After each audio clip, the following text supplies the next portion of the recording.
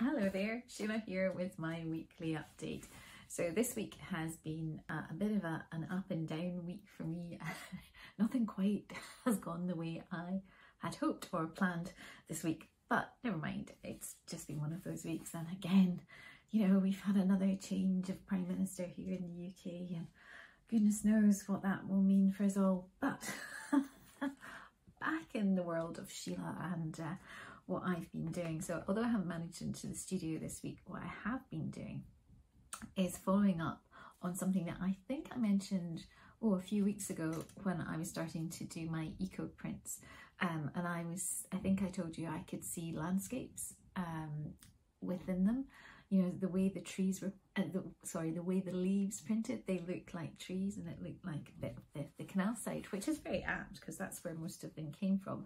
So that's what I've been doing this week. I've been doing a little bit of drawing, which is something I don't do a huge amount of, probably should do more.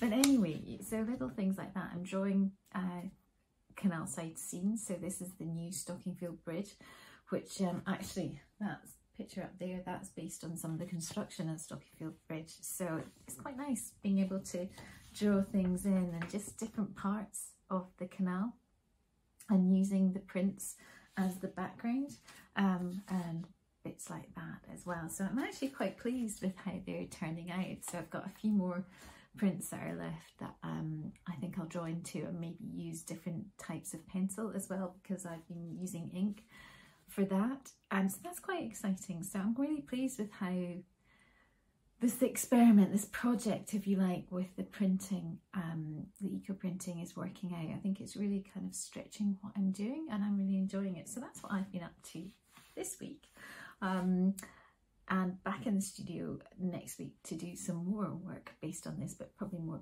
paint based work. So I'll be looking forward to sharing more of that with you. But in the meantime, if there's anything else that you would like me to share, or there's something that you would like to see a bit more of, or me to explain, then please do get in touch. And thanks again for all the likes and shares on Facebook and Instagram. Really does mean a huge amount.